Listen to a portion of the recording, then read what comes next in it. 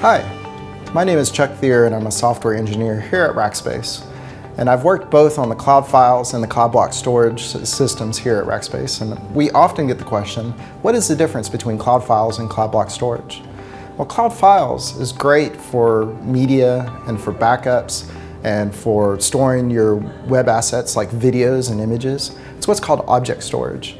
And it allows us to store those objects very reliably and durable because we store 3 copies of all those pieces of data.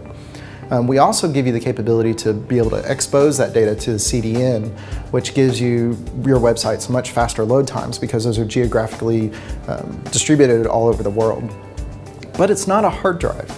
And for a lot of people, they have applications or they have needs like what you can get with a hard drive. And so that's why we created CBS.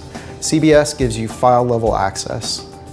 It allows you to do things like processing, or if you have a database, or if you have an application that needs that access, like encoding videos or images. We also offer 2 different performance capabilities with both the SATA and SSD. So if you need higher performance, you can use SSD volumes for applications that are very sensitive to the performance. But it is also very much like a hard drive. So just like your hard drive that you have at home, you want to be able to back that up. And so we give you the capability to actually back that volume up to cloud files to make sure that you have a very durable, reliable version of that data available to you. I hope this has cleared up what is the difference between cloud files and cloud block storage. And again, my name is Chuck Thier, and if you have any questions, feel free to contact us.